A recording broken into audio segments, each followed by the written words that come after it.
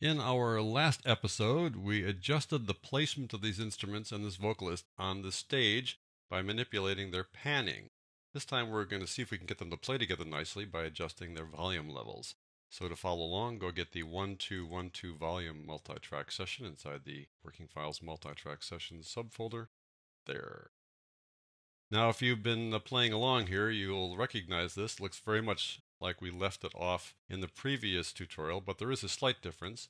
I've added an all instruments bus. I'm sending all the instruments except for the lead guitar to this bus so we can control all of them at once to kind of bring them down just a little bit when the vocalist is singing and then bring them back up when she's not. So we'll save that for a little bit later. All right, let's just listen to it for a while and just kind of work out a plan and kind of think, how do we want to work this? And we may even want to move some of the instruments after we listen to it for a couple of seconds. Let me slide this over and see how it sounds. I couldn't give you what you wanted. I couldn't give what you were asking for. I couldn't give. So my thinking right off the bat is that vocalist is a little too quiet, but we'll deal with her later. And the guitar and the organ are both a little too loud.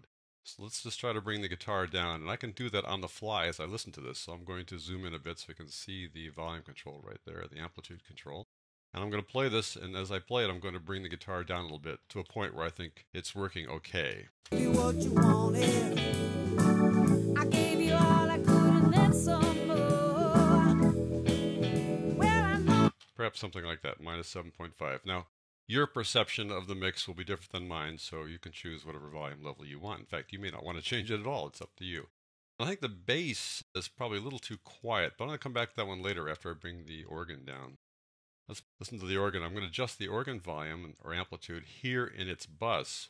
These two guys are routed to the bus via their outputs, and so we control both of them together here in the bus, one of the advantages of working with a bus. Let's listen to this for a while. How much you wanted me to stay, but it just couldn't be that way. You gave me all your love and then some, expecting all. Okay, we've got the organ down where we want it. Now the horns are coming in, and they are pretty prominent, but we're kind of off balance. We've got the organ on the right, which is a pretty dominant instrument.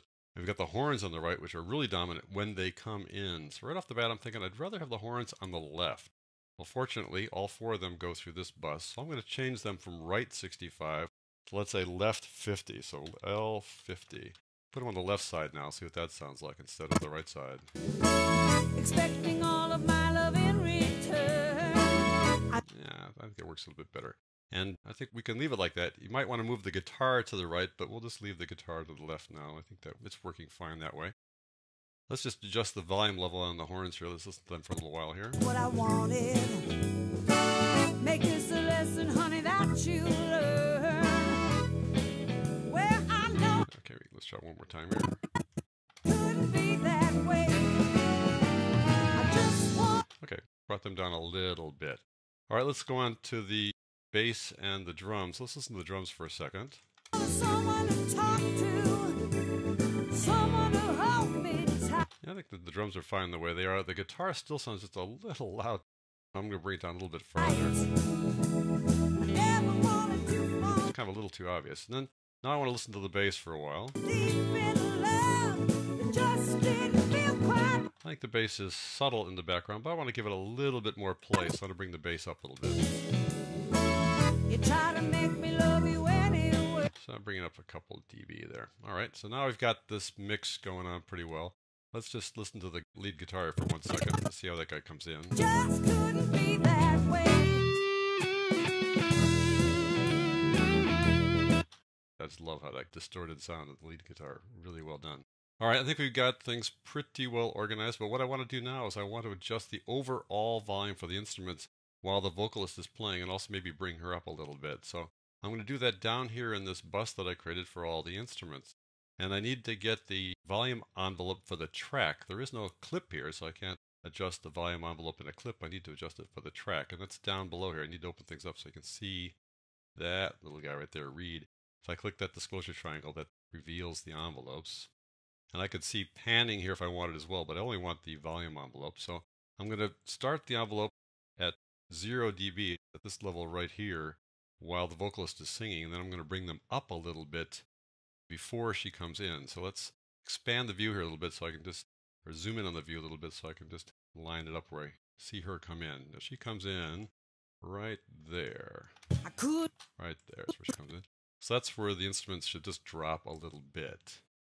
So I'm going to put a keyframe on the envelope right there at 0. I like the mix of the instruments now. I think it's fine. I don't think it's stepping all over. We're going to raise her volume a little bit anyways. But when she's not singing, I want to bring them up just a little bit ahead of them. I'm going to bring them up maybe around 3 dB or something like that. Let's see what that sounds like. I couldn't give you what you wanted.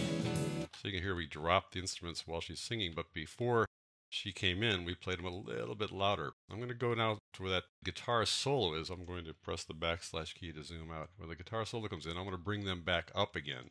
So the guitar solo is over here where she stopped singing. But it just couldn't be that way.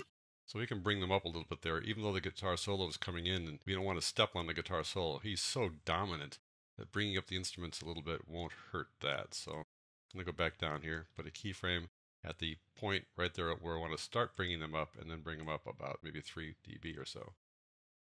It's kind of hard to really get the decibel level correct as I drag here, but I'm going to expand the view a little bit, and that should help me get a more accurate play there. So 3.5 dB, that's about right.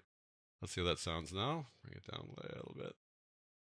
Tricky. Here we go. Try this. Is the price you have to. Get a little closer.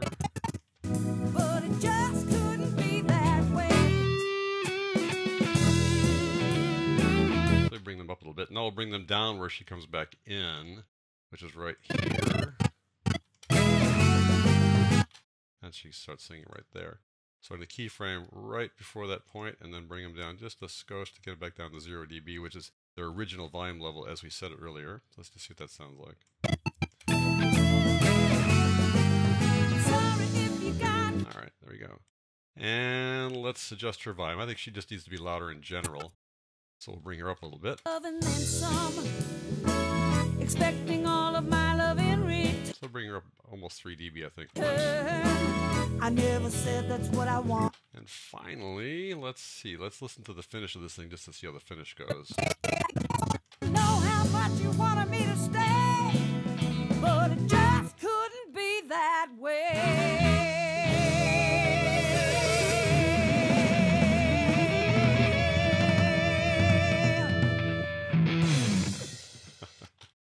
I love that finish. Well, I think we don't need to fix that. That sounds pretty good. So we've adjusted the mix.